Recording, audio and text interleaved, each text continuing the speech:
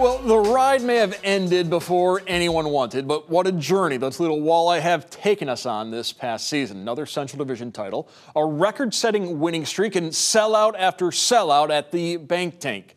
Joel Sebastianelli helps put it all into perspective from the road. 3 straight Toledo Walleye teams have made it to the Western Conference Finals. 7 teams, half in franchise history, have won 45 games or more. In those ways, the highs and the lows, the season is not the exception, it is the norm. But as players left the ice after falling to Kansas City, they were struck not just with the finality of the playoffs, but with the rarity of their hockey family. We all knew in there that we deserved way more than that. I love every one of those guys, and definitely one of the best teams I've ever been on, inside the locker room and on the ice. It's a resilient group. It sucks. Hate to see it end that way.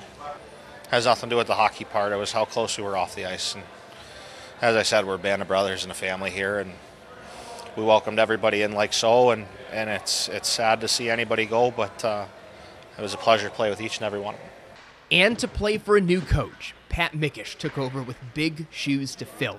105 points, a division title, and conference final appearance, mirrors the debuts and meets the standards set by recent predecessors Dan Watson and Derek Lalonde. I appreciate them making me part of it. Like, it's a special group, it's an emotional group right now, but they have a lot to celebrate as well. Day in and day out, they showed up. They're a pleasure to work with. Every day, they love to represent Toledo. It's from the top down, from the coaches down to the equipment staff to anybody. It's one big family in Toledo, and it's kind of how we like to do things.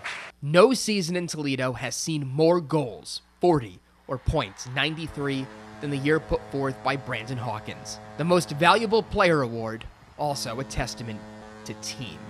It's not me. I'll never say that it's an individual effort. It never has been. It's a group effort, and by all means, I think we had the most fun group one of the most fun groups I've ever played with. Fun guys to play with and fun fans to play for. They're why Hawk stays year after year, and why it's so hard for everyone to leave for home empty-handed.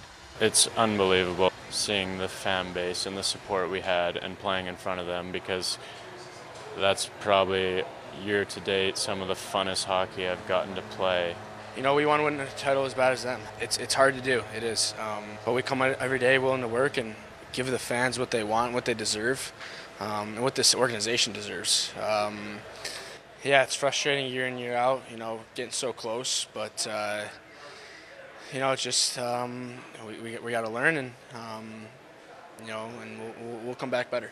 Fans will still have one more opportunity to cheer on the Walleye in Toledo. There's a year-end celebration scheduled at Hensville Thursday afternoon, but this is it by the ice at Cable Dahmer Arena in Independence, Missouri. Joel Sebastianelli, BCSN.